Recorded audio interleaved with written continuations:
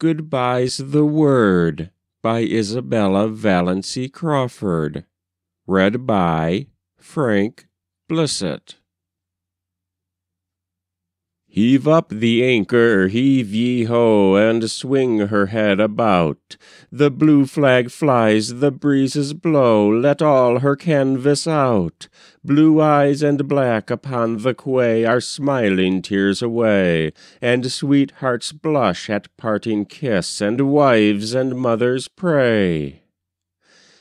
The babe upon my Polly's breast will toddle down the strand, and pipe a welcome when again our good ship sails to land.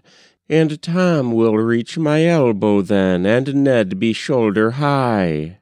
Avast, avast, I sail too fast, goodbye's the word, goodbye. Heave up the anchor, heave ye ho, and speed us on our way. A stiff breeze, sweet with rose and thyme, blows fast along the bay. The sails round out, the rattling shrouds are loud with noisy glee. The staunch craft trembles as she hears the footsteps of the sea.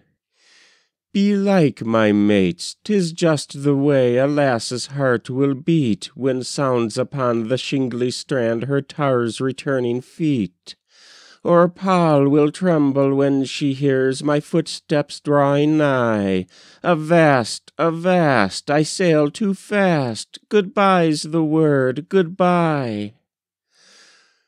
Heave up the anchor, heave ye ho, God bless the dear brown hands that wave goodbye when Jack sets sail to steer for other strands.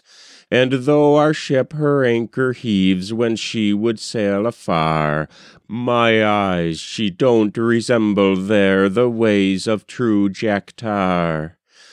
For when Jack casts life's anchor down, his heart belike you know, he never hauls it up again, whatever squalls may blow.